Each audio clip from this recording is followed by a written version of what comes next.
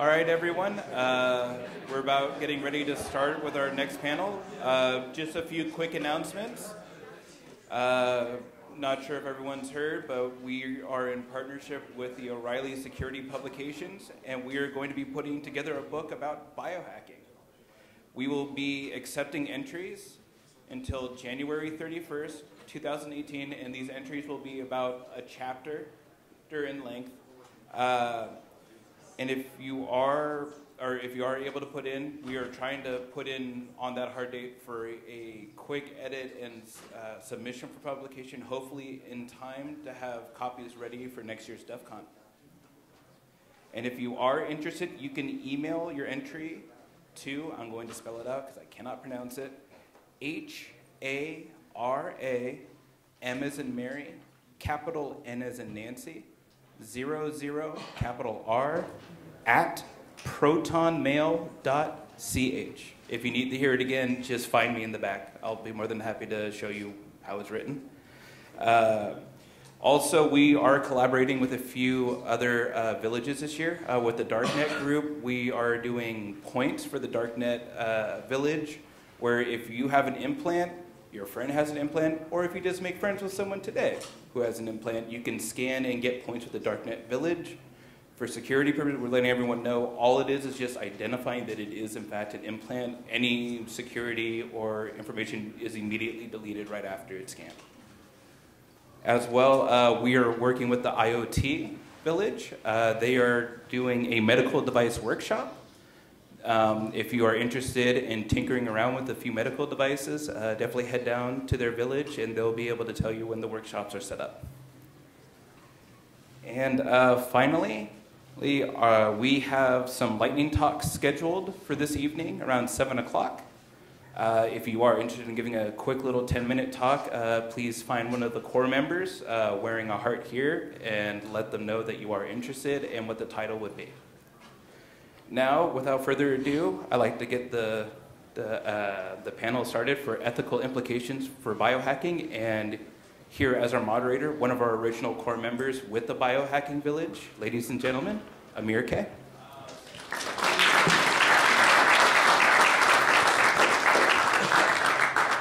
Hi everyone. By the way, Nina assures me that that email that Harry keeps giving out is absolutely not being given to us by the social engineering. That would have been a good one, though. That's my real email. Yeah, so that's a real email, allegedly, if you can believe anyone here. Yeah, really honest. By the way, I don't know if you've been curious, and a lot of you come to a lot of these talks, and I know some people just got out of bed to make it. The reason we're all tethered, if you're new, you don't know, but for potential security reasons, we don't really use wireless mics. So it may seem very old school that we're all tethered, but just in case you're wondering, you're not familiar with that, that's why. The other thing I would say is I've had calls with all the panel. I know some of their sort of thoughts. I'm much more interested actually in your thoughts. So what I asked the panel, and they agreed, was I know your alcohol levels may be quite high still, but what I would like you to do, we're going to go and introduce a very great diverse panel. But while we're doing that, if you could multitask, which our friend Adam Gasly will tell us from UCSF you can't do, but I'm going to ask you the impossible, which is while you get the intros, just think about what you would like for us to have talked about. Because I'd like to actually get you to shout that out to make sure all the panel was happy to pivot. And so we're interested in really addressing issues that are important to you. And because we're a very informed audience, we'd rather talk about things that are important to you than what we think are as important. So please think about that while I go through the panel. So I'm going to get the panel to introduce themselves. We have Amy first, then Amber, then David. So let's start with you, Amy. Can you kind of tell everyone what your background is, what you're up to? Yeah, no worries. So my name is Amy Cruz. My background is I have a PhD in neuroscience. I'm a former DARPA program manager. So I've been in the defense industry for quite some time. I'm currently the Chief Scientific Officer for the Platypus Institute. So you guys may have heard David talk yesterday. We're an applied neuroscience institute, so my focus at the moment is taking all the fantastic information that's already existing in the literature and the community that we know about and actually turning it into applications that people can use. Thanks. David set the bar pretty high for you today, so I hope you're ready. I'm going to jump. That's Hi, I'm Amirs. I field started in 1993 called cyborg anthropology, which is looking at cyborgs and it's really looking at the extension of how we exist as humans through our tools and how that changes us over time and how technology has affected culture and things like that. And then I started an unconference called Cyborg Camp in 2008, and that went to a few different places. We had one at Media Lab, one in Toronto, one in Seattle, a couple in Seattle, a couple in Portland, Oregon. And of course, one of the sessions in 2010 was RFID installation, which one person volunteered. And a few people looked on terrified, and some people were really excited. We kind of talked about the implications of that. I also did a few different residencies, one in Banff, Canada, where I met somebody who got 2 RFIDs installed, which I thought would be a great idea to confuse any scanners. 2 instead of 1. I met a number of different people who had magnets installed in their hands and tried to talk to them about that. Right now, I spend half of my time between Portland, Oregon, and Cambridge, Massachusetts. I'm doing some work I'm doing fellowship at the MIT Media Lab and the Civic Media Group, which is a lot of open source, how we can kind of democratize what's usually shut off from us by all these kind of enhancing technologies. And then I'm also at the Berkman Klein Center for Internet and Society at Harvard Law School, where we're trying to talk about different legal implications of new technologies. That's all I do. That's about it. Great. Everybody hear me? Okay. I'm David Ishii. I'm a dog breeder. I don't have a PhD or anything. I think it's great. Stop. So The amount of time you save, that's incredible productivity. not immediately. I waited till I was 18. So I'm a dog breeder. I want to do a better job at it, so I learned genetic engineering. I built an animal genetic engineering lab in my shed. And so that's what I've been doing, and then I kind of got involved with Josiah Zahner and all the crazy stuff he's doing, and sort of crashed out into the rest of the biohacking community and everybody, and now in places like here. And so I've been contracted out by a few different biotech companies to do different work for them, and consulting for biotech companies and stuff, but it's all kind of crazy. Great. So that's kind of scratched the surface, really, what these 3 panel members are up to. So you can see they're all very interesting things in their own way. So I got you to think, hopefully. I don't know if you did. So what I'd like to just hear from people, there is a mic that's on as well, but you can shout out, or if why are you here and why, what you want us to discuss. Now, yesterday, many talks, and today talked about, sort of mentioned the ethical sort of implications. And it seems that technology is always going to be ahead of the ethical framework. So, the ethical framework is going to become more and more important, right, as these things really impact our lives. So I think it's kind of an obvious kind of issue that we have. Does anyone have any thoughts, issues they would like to have had us discuss, that they thought impact them and they'd like us to discuss? Yeah, we've got one here, then we'll come to you. Oh, yeah. I'm sorry. I thought I was supposed to go to the mic. Sorry? Is the mic working? It's supposed to be. Hold on. Yeah, thanks. Is it working now? Yes. Thank you. Sorry, I thought I was supposed to go to the mic. Yeah, Okay, good. I'm Victoria Sutton. I'm giving the workshop on street law for biohackers at the end of this village.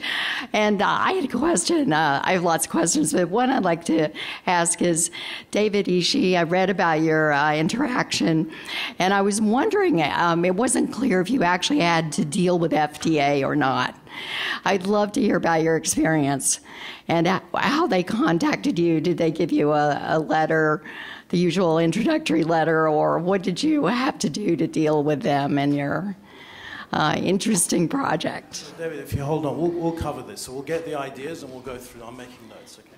Alrighty. So FDA, David, did you have any others you want to tell us about, or will that do? You're welcome to give more ideas. I got a lot, but I don't want to take up. I'll come up later if you run out. Okay. So as we get more emerging technology, I'm wondering how patents and ownership go over, especially when we're talking about things like genetic elements or implantable technology that might be done to circumvent EULAs and things. How might we create frameworks where we can operate and understand that? Thank you. So patents and someone else coming up. please feel free.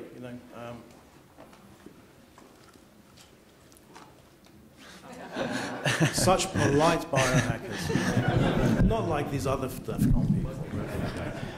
As we get a lot more powerful tools in biohacking, I'm curious to know what you think the role of the biohacking community is in terms of leading the conversation about safety, especially given that regulation is likely to be slow and the tools are likely to get really powerful. Thank you. Great. Yeah. Bringing it down a bit more specifically, what is your opinions on personalized DNA or personal DNA synthesizers? Citing the fears of their recently synthesized horsepox and possibly other viruses, gene drives, etc. Keep going. Amber, I hope that you can comment on the cultural influences on cybernetics, that is, the influences shaping why people are doing these things to their bodies and what they understand themselves to be doing in context. So kind of as biohacking advances and as we get more advanced technologies, just kind of wondering about, whether or not you guys think that there will be like an elitism or, like a dichotomy between those that have these advanced biohacking technologies and those that don't. Great. It's interesting some of the questions have kind of come up yesterday during, we've got one more here, Mike, and then we'll come to you. One more, go ahead. So as we progress from kind of the theoretical ethics of what we're talking about, what we should and shouldn't be doing, and we progress towards more normative ethics of imposing rules within a community, how do you see the different roles between the DEFCON type biohacking community and the other organizations that would impose regulations or norms? I'm not sure DEFCON's ever going to impose anything, but go ahead. If they do, by the way, if they do, we're going to disobey, right? Well, it's actually feeds right into what I was going to ask.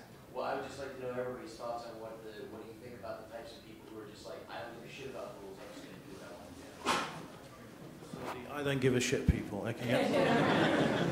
Firmly in that pack. I don't think I've met anyone like that, definitely. Let me just I'm going to write this down. So don't.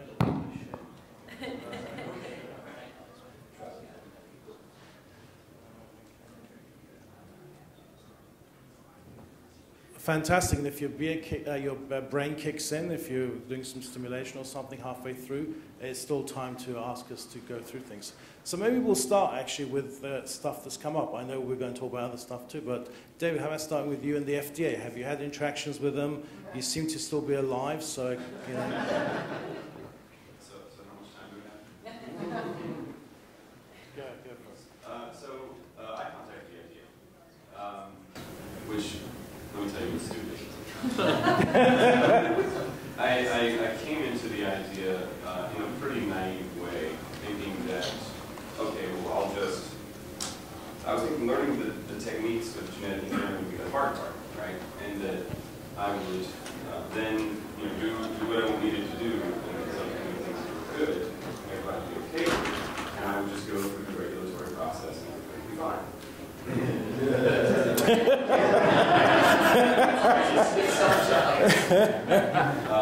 And at first, actually, it was very nice. I called them because, I started Googling shit. It's like, okay, call this number at the Center for Veterinary Medicine before you start selling genetically modified animals, right? So I called the number to talk to people and set up a few meetings, and they were actually pretty nice. And so for the time when I was just like, okay, I want to do this and make a dog that's different, and then do the thing, they were fine with it. When I started talking about, and then I want to make a kid so hundreds of thousands of other dog breeders can do it, they did not like that. They started shutting me down. And so finally I was like, hey, look, if we use CRISPR, there's no, because the way they used to do it from the old regulation was that the regulated article is the transgene itself. So there's no transgene. If you do genome edits, there's no regulated article. It's just a dog. And that's what it should be. But they changed it. So I commented and I was like, hey, if I make this genome edit in a Dalmatian and cure hyperuricemia, then there's no transgene, so it's not regulated. And I sent this to the FDA. I was like, this isn't regulated, right? Exactly. So 2 weeks later, they changed the regulation.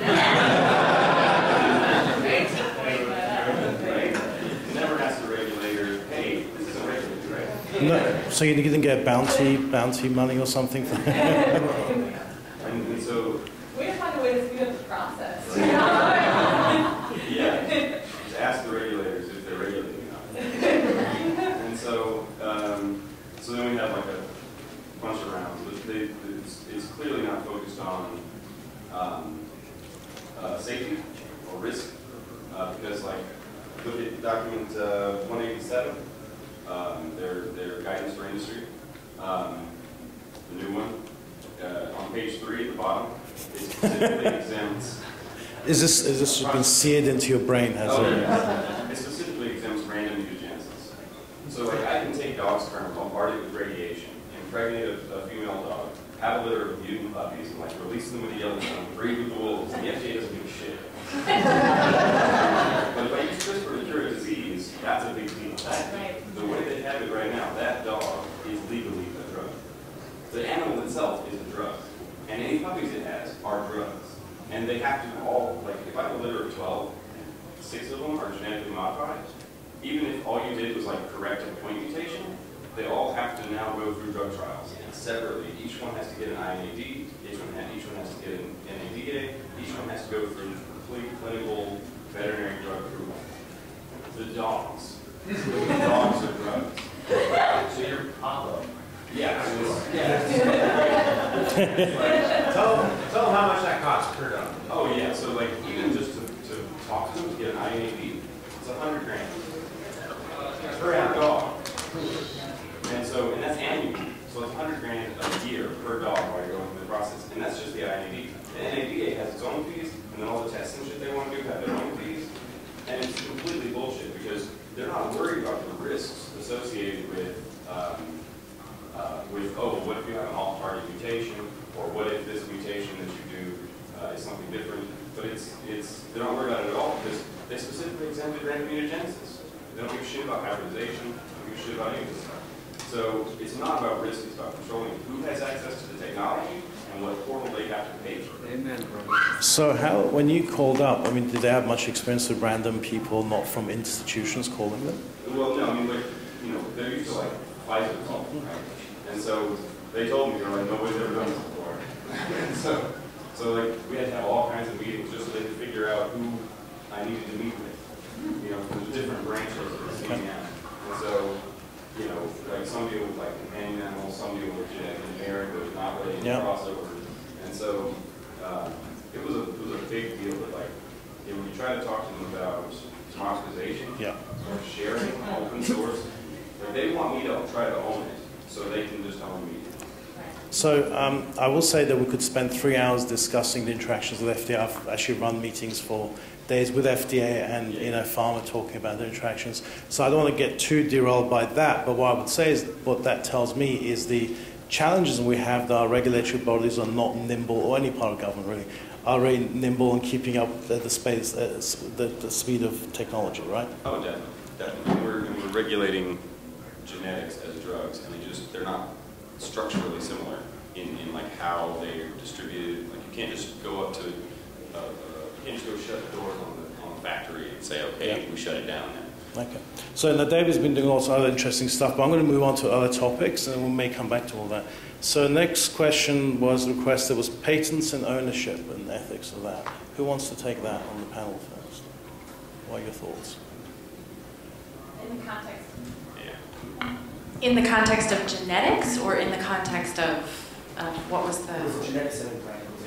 Okay. Right. So it's actually an interesting space because it's another place where people are completely unprepared from a regulatory or patent space to talk about. I was actually it riffs off a little bit about what David said with the FDA. When I was at DARPA, we had started the prosthetics program, right, which is awesome, right, like helping wounded soldiers restore function. The medical devices group in the FDA had no people or knowledge of how to regulate implantable devices for the purposes of that kind of restorative function, right? It was, it was just a completely new space. So I think it's a question of,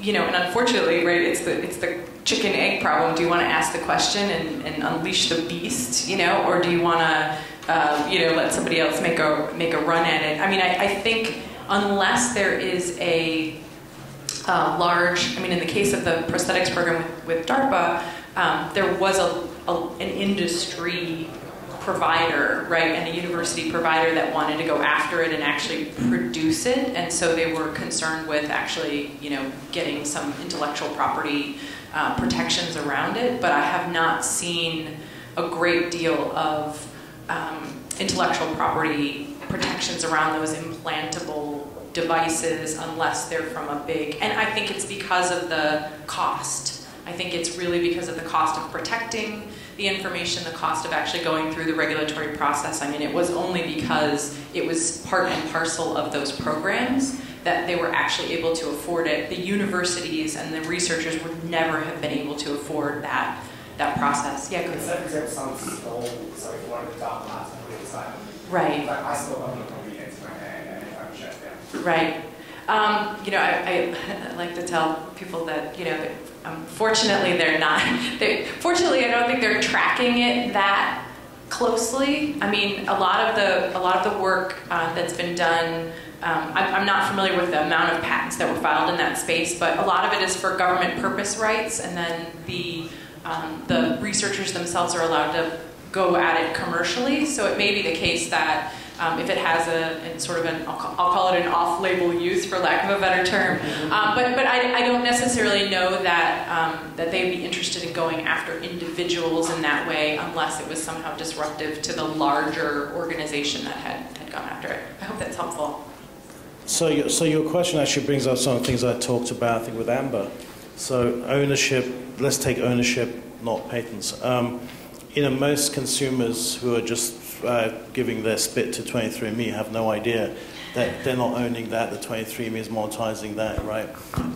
And really there's a big question about why shouldn't individuals own their own DNA, right? Why shouldn't there be a marketplace for that, or they choose who, you know, so that's definitely a huge area that's still not got there. Bamba, I think you talked a little bit to me on the phone about, you know, implants and others, and can you talk about a little bit about your thoughts about that and ownership and?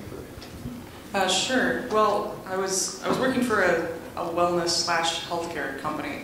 They hired me out of doing this little startup that I had done. So I got to go to Nashville, Tennessee a lot. Of course, I ended up talking to people on the plane next to me constantly. You know, hey, what do you do? So I met this one guy, and he said, oh, well, I work for a pacemaker company. I said, oh, that's great. So these things last about 20 years, right? He said, well, actually, all of our new models, in order to increase market share and make sure that we grow as the required way as a publicly traded company must grow, we now make pacemakers that last for maybe 4 or 5 years, because it's very nice to get 30, 40K at a time for the take out the thing, it's now outdated, and put the new thing in. Not to mention all the security issues they're running into because they're putting things like Bluetooth and stuff in it, Wi-Fi, you know, connect to Grandpa's hotspot. Great. This really, really bothered me. And it bothered him too. And I said, doesn't that seem unethical to you? And he said, yeah, but I don't have a choice. My choice is you don't have a job or you have a job. The company has to grow as required by the artificial intelligence that owns us as publicly traded companies that must grow, right? So this was the big issue. I said, now it's a subscription model that you have to pay every 5 years for your life, right? The whole point of entering into a society is to give up some rights in order to get others, right? Well, how many rights do we end up giving up? And if people have a lot of money from the retirement accounts, a lot of money from health insurance, of course they can get a new implant. And I also thought about the, you have cochlear implants and things like that, and these hearing aids that now have Bluetooth, so you can turn off your hearing, or you can play music through it, which is kind of nice, but that can also be hacked too, and you can get somebody into a horrible feedback loop and have to turn it off. So I was kind of thinking about, there's, you know, and as an anthropologist, all I think about really is social class. It's, okay, well, I've got somebody who would normally get a 20-year pacemaker, and this is fantastic, or 40 years, or something that's stable. And now, because I don't have enough money I can't go in and get the next version of the pacemaker and I die, and there's no controls around that. In cyborg anthropology class, we got to write a lot of science fiction as our assignments. And of course, I wrote a story called Designer Genes, which was all these kids in a really wealthy school, their parents were constantly buying CRISPR-like solutions for their kids. So every season you had to, oh, well, these are the new ears for the season, you know. So immediately you would see that like the person wasn't up to date with this stuff that would be $10,000. We see this now in South Korea as people get plastic surgery as a birthday present, and you put your picture with your resume so that people can see whether you're attractive enough or not to be hired in a job, because it's this trying to pretend like that it's not two generations away from an agrarian society. We have to prove that we're really epic, you know. After spending some time over there, it was really intense, and so I'm concerned about the social class issue of here's a bunch of people that can fix their own problems. Not only can they can go in and get their DNA tested, which is owned by somebody else, but then they can subscribe to all the new systems that can improve their life. And then you have a bunch of people who now have a lifespan of maybe 30 or 40 years. And then you've got a bunch of people who can live for 80 or 90 years. And there's this like class divide of short-term, disposable robot workers that are put on pause and work 3 jobs to barely make ends meet. And then you've got people who can live for a really long time. And then you have, even worse, the kids of these really wealthy people who take it for granted that they can just fix anything they want. And so when I was, put my data into 23andMe, there was a time where you could take out a lot more of the raw data than I think you can right now, and I was able to shove it into all these open source analysis tools. And I was trying to find, because my mom has MS, I was like, well, do I carry that gene? And am I able to absorb vitamin D from the sun? And I found out, oh yeah, I carry this horrible gene that means that I'm very susceptible to this. But now I can, that making what was formerly invisible visible gave me a lot of empowerment. But without that, and it's just being used for somebody else, and I had to run it through all these weird graduate level processes in order to get that data out. So I think there's this issue that you have all these people giving away their data. They aren't getting any visibility on it. They aren't owning any of their data, and it's totally not fair. I had a friend who it was found that he was HIV resistant. So they took all of that out and they said, well, now we can synthesize some drugs based on you. They gave him a patient number. Does he get access to, does he own any of that? No. So they made just tremendous amounts of money off of him. And then you have farmers who, they've got these genetically engineered seeds that they have to subscribe to. And those seeds can sometimes pollinate with other seeds in other fields and cause those seeds to be genetically modified. And then there's been these companies that, like Monsanto, will actually sue those farmers. Like, well, we found genetically modified seeds in your field and you didn't buy the subscription model to the seeds. It's like, these seeds from this farmer's field infected my seeds. And they're like, well, you still have to pay up. And I was like, well, we can't really contain the pollination of these seeds. So my biggest concern is that you're going to have a whole class of people, kind of like now, that has access to healthcare and implants and things like that, which is why I'm really for people doing their own implants and making a 3D printed prosthetic leg. The only issue is that once you have a community like that does it kind of underground for really cheap, you have to have a support network that says, okay, well, I put something in my hand and now I have a microtumor, I have an infection, I need to get it out.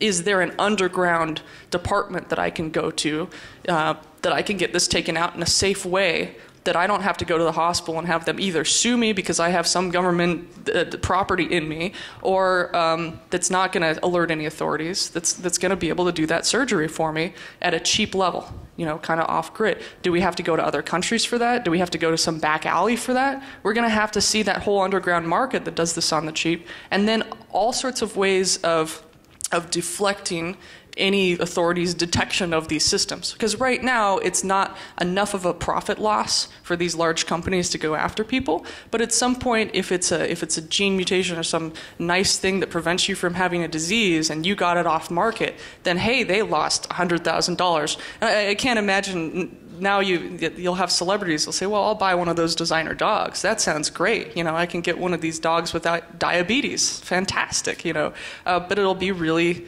cost prohibitive, and there's money for that, and it comes from these tiny little places. And that's my big concern, that there's no overarching authority that says, hey, this is unethical. We're going to create an even larger class divide and a whole subclass of people that do this off-grid that we can just raid. You know, imagine getting raided as an off-the-grid medical facility, and like all the different ways that you're going to have to hide what you're doing. And that sucks. And unfortunately, it goes into science fiction, but now that's today, unfortunately. So these are the things I'm concerned about. There needs to be democratization of this stuff, because look at what we did with, like, yeah, we had GMO food, but now we can feed more people. Okay, right? Or the whole point of, let's say, a democracy or like having some rights is that you have access to these things. Like, you have access to the new technologies. We don't have things anymore really like a Bell Labs or like the idea of electrical grids that everybody gets electricity and we can subscribe to it, but it's pretty affordable. We need to have that same thing going on for this new generation of medical implants and devices and genetic processes, or we're going to get in really big trouble with our future selves. And it will suck horribly. And right now, it's just too goddamn profitable for people right now, so they're hoarding all the money and consolidating all the capital. And I just think that how that works in the past isn't very good, and you know, democracy makes things a little bit more stable over time. So we're just kind of shooting ourselves in the foot. It's hard to tell people that who are CEOs who make a lot of money, because they have to respond to their shareholders and they have to grow. So your question really opened a giant can of worms, right? So it touched on a few topics that we've been thinking about, so that's great, thank you. I'll combine two of them. I'll combine next the safety implications, right, and the don't give a shit people kind of question. So how do we deal with the biohacking community and their sort of ensuring safety, and how do we impose rules, like someone said, to folks who don't give a shit about rules, right?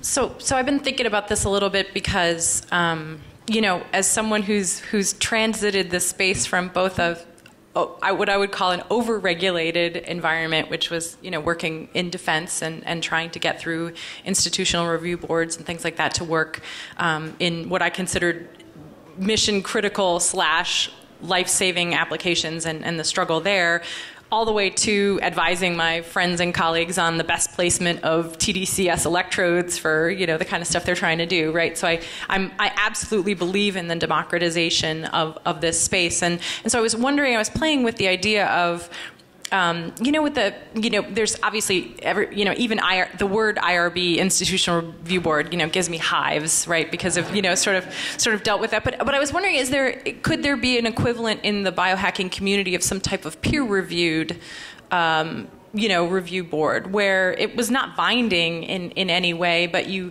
got the input of folks who may be actually specialists or willing to transit that space. And I think one of the challenges has been, and I'm going to criticize my own group of people, right? So I'm going to criticize researchers in general, maybe people who consider themselves professional researchers. I think they've been hesitant to cross the threshold of interacting with, you know, sort of do-it-yourself for biohackers for fear of, I don't know, their own research credentials, or, you know, nobody's going to take away my PhD if I help my friends, like, put their electrodes somewhere. You know, I give them the same caveat that I'd give anybody else that you know, whether I'm recommending you like eat something or, you know, put an electrode on your head. I think it's a conversation that we're having. I have a colleague, Zoran Popovic, who's done the work on Fold It. It was that like crowdsourced protein folding thing. And he was the one who insisted to Science Magazine that all of the researchers who had participated in that crowdsourced activity get their name on the paper. And I think we need more researchers. You know, I don't necessarily think that it's entirely incumbent on the biohacking or DIY community to figure that out. I think it's also incumbent on researchers and medical folks to cross over and start interacting in a better way. So is there a way to do peer review? Is there a way for researchers and scientists to share methodologies that don't necessarily impose anything on folks who are doing that but want to get into that space? So a couple of comments on that. First of all, would you guys that are going don't give a shit people, would you even think of submitting to an institutional review board? I would assume not. When I did the Circadia implant, like we actually contacted a doctor, like a neuroscientist please give us some advice highly off record. Yeah. Just do it. This is about placement. We just want to know if this is going to kill me. That's all. Right. And he was like, I'm not answering. I said, look, dude, I just want to know if it's going to kill me. That's it. Because it's going to kill my friend. And he's like, I can't comment, dog. I can't. And so it's not that we wouldn't talk to them. They won't talk to us, and that makes us feel really sad. Yeah. Yeah. But let me address it from a different, slightly different perspective, because there are those academics who will say, I personally don't want to participate. And they have the right to not participate. However, there are committees at the universities who will look at an academic and say, did you participate in this? You submitted this when you asked for a promotion or for tenure, and now we have a problem with you.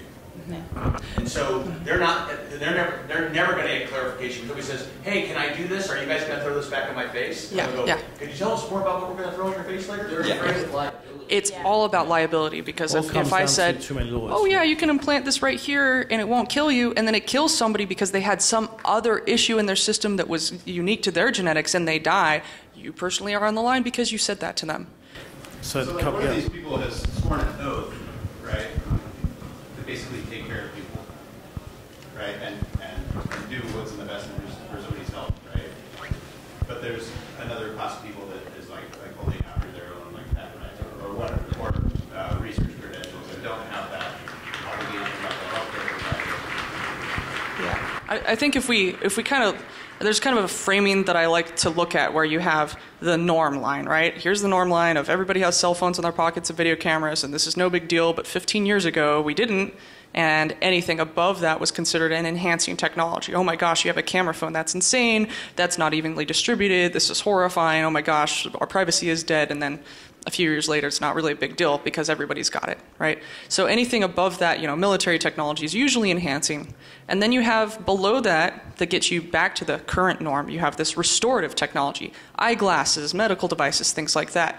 And so and then you have this other vector over here, which is art. And art, you could say, well, this is art, so you can't regulate it, right? So it's about reframing it so that they don't have a legal liability. It's, oh, well, I'm going to put an ear on my hand. Well, okay, I'm allowed to do that because I'm an artist, right? So I'm also interested in these like little tiny legal gaps that you can exploit to make your things art or something that you can experiment with and publish. Not that it works well for Steve Kurtz. Right. so let's see like whether that's reasonable or not. Like I think in some cases if you write about it and you kind of do like the legal thing as an art as well, there might be gaps you can get through. But again, things could change and you could get totally destroyed, right? So this is an inherent thing. But the question I have is, do people have a right to restorative technology? If we think about vaccinations and penicillin and all these things that are about a public health crisis, and suddenly everybody needs this thing because there's some CRISPR thing that takes out something horrible that could spread to other people, then wouldn't that be a reason to have these things democratized so it's $20 and you go get it at the CVS pharmacy as a shot and everybody has to have it versus you pay $100,000 as a very small individual with a trust fund that can have it and nobody else can have it. And I wonder if we come upon things that are good enough or like as crucial to public health that suddenly there's an incentive for everybody to have it. It still will make people money. It will still make insurance companies money. This is being very utopian, but I'm wondering if that's a possibility. Well, so, go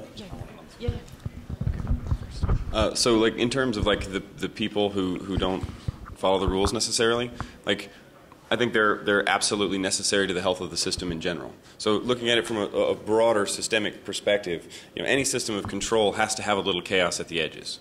Because if it doesn't, then there's no resistance to people who would game the system. So, like right now, like half the reason our fucking financial system's fucked up is because people are gaming the system. And so you need people who can innovate faster than they can game the system. You need people who can introduce unexpected elements so that the system can change. Any system that's total order is just ripe for manipulation, and there's no opportunity for the system to adapt.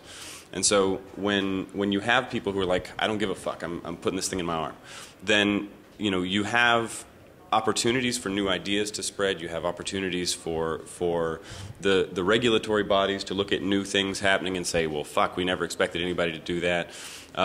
You have opportunities for the system to adapt in ways that make it resistant to people who would capitalize on the system from below and from above. So like bioterrorists, you know, fucking like tyrannical governments that would use this shit on their population, you know, fucking greedy industrialists who would use this stuff to their advantage.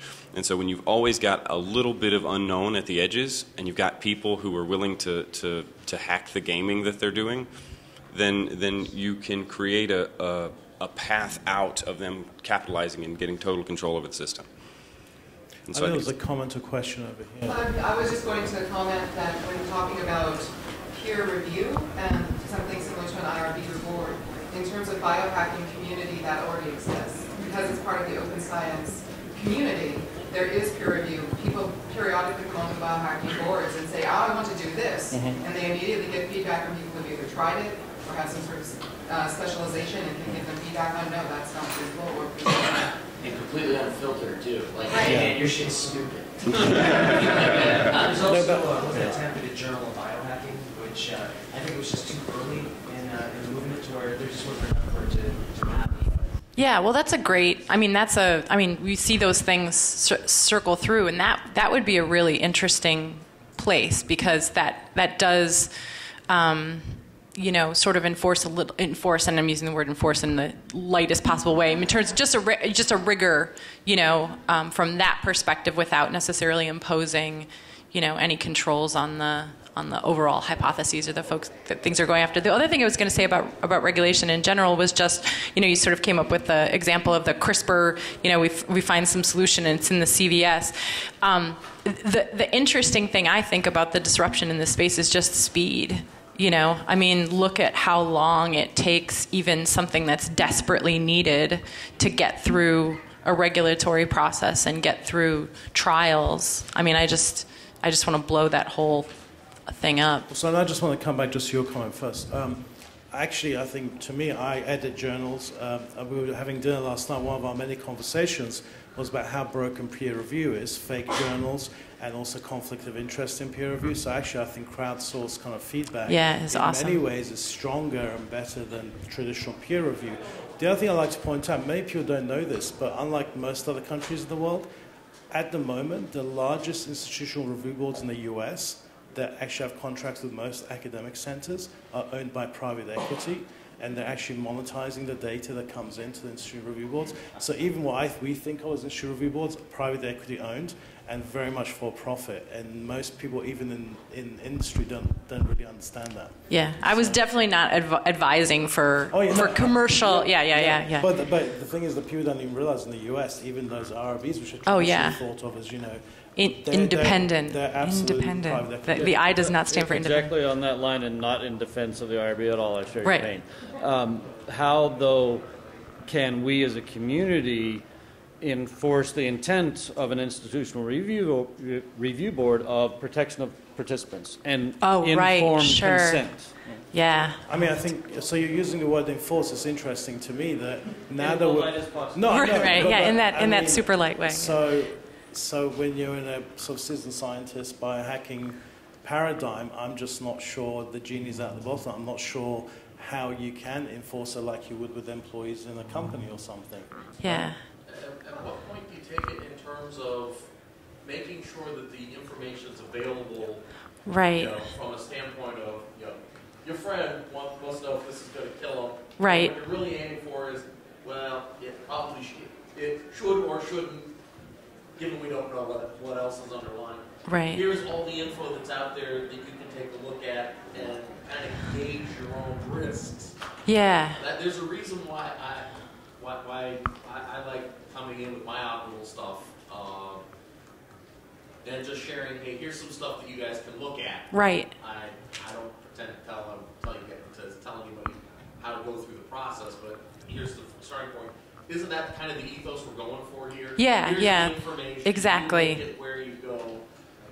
Try not to screw it up for anybody else. Right, and the best information too, right? It's sometimes I'm not sort of arguing for or against, you know, a credentialed person having more knowledge or more information, but sometimes there is experience in the field that helps you pull together things that are across studies or across spaces to impact. And I'm one of the people where, when my friend asks me where to put their electrodes, I'm like, I'm giving you the papers and the whole raft of stuff, and I'm telling you how I derived that thought process, and you tell me if it works or it doesn't work for you. Right, exactly. Wants to do the procedure. Right. It's his life. Right. I can give you information. What you do with it. Right. But that seems like a good version of some type of informed consent in a. I mean, obviously, there's also the relationship between the person, if there is someone doing the procedure and someone receiving the procedure, that also, I think is maybe a little bit higher level of informed consent than. You mitigate as much risk as possible and then inform on what. Right. Exactly. And then to your point about the speed at which this stuff can happen, I think part of the problem that we're experiencing in biohacking is that it's indistinguishable from medicine. Medicine is different than biohacking. It's a different discipline, a discipline that has acceptable risk. Yeah. And the thing is, if we were to split these two in academia in some way, we would find ourselves able to do things at a speed which could then be beneficial to the medical community in a backwards way. Absolutely. Learn, and guess what? Now we can help you in the medical industry with people who have agreed to accept the risk. Absolutely. But yet our view on body autonomy when it comes to medicine is just not there. You don't own your medicine. You're not allowed to heal yourself. Right. You go to the guy with the paper. You Right. can see it. It's on a frame. It's on Right. the wall. Well, it actually made me think of that because my dad has an implanted defibrillator, and I realized, we don't have access to any of that data. He doesn't actually own that implant, right? It's like a little resident in his body that's essentially owned by Medtronic. I'm a neuroscientist. I could actually do something with that data if I had it. I could check it more frequently. I could do all kinds of things. And Mark wanted to get the high frequency sound filter taken off of his cochlear implant. Right. And they were like, you don't own your hearing. Yeah. We do. Yeah. Yeah, I keep thinking about, I had an employee once that had an insulin pump, and he was really excited about it, and then he got it done. I was, okay, great. And so we had a one-on-one meeting, and he beeped. And I said, I can hear the implant. He said, yeah, it needs to be refilled. I said, so it beeps, can you change the alert style? And he said, nope. And so this whole thing that he was so excited about restoring to the norm and nobody noticing that he was just a cyborg, it would go off during weddings and funerals, draw attention to him and make it seem like he was being rude. But then when he was at a really loud concert, he couldn't hear it. And that was a health risk to himself. And he couldn't go to the company and say, hey, why don't I have control over even the alert style?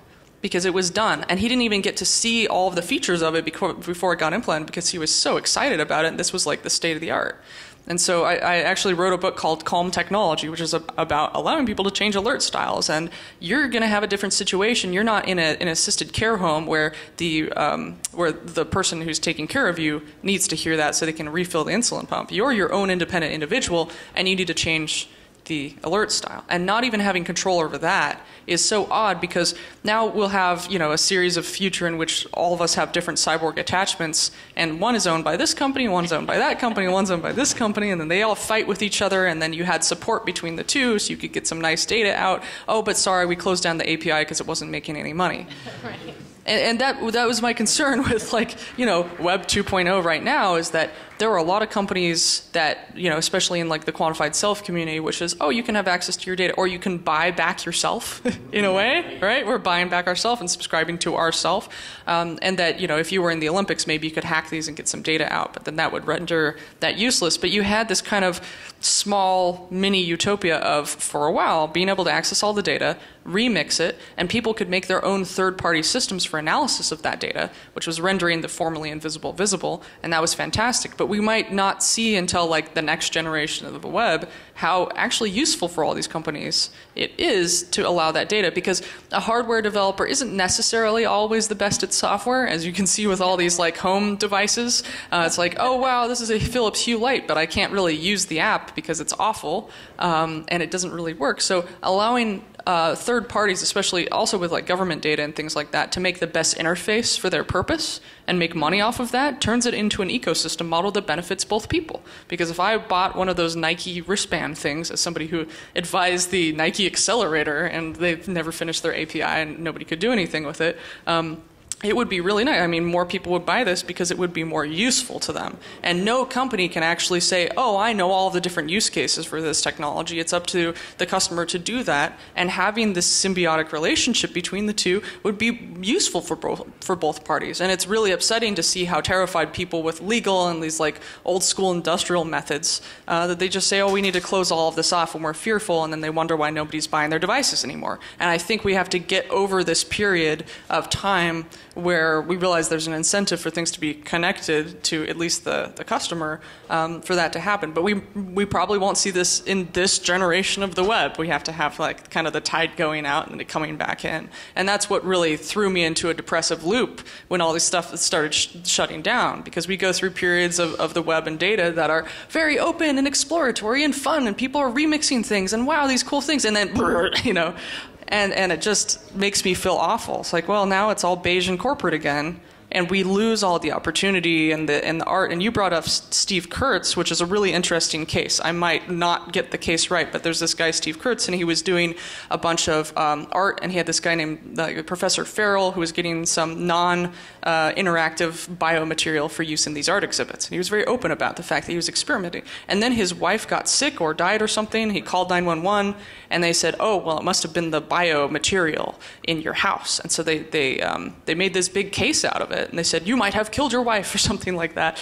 And they went through his house with hazmat suits and tried to figure it out. And they tried to indict the professor for giving him this non-interactive biomaterial. And it was like, well, none of this was an issue. But it was this big landmark case that this person doing art. And so when we talk about, is it okay for me? Is it going to harm me? That's one level. But the next level is it going to harm somebody in my household? And if you make a system and sell it to somebody else and interacts with some cancer that they have in their system and triggers it, and there's a correlation tied by some police officer, like regulatory institution that has nothing to do with what you did, then are you on the line for all of these other people? And so that was a scary case that came out where they tried to get him in trouble for something that he actually didn't do, but out of this fear-based thing. So we have to wrap up, unfortunately, but I'm really glad that we were easily able to solve this simple problem in our 1 hour panel. So what I would say is I would propose to Nina that we continue actually talking about ethics probably every year,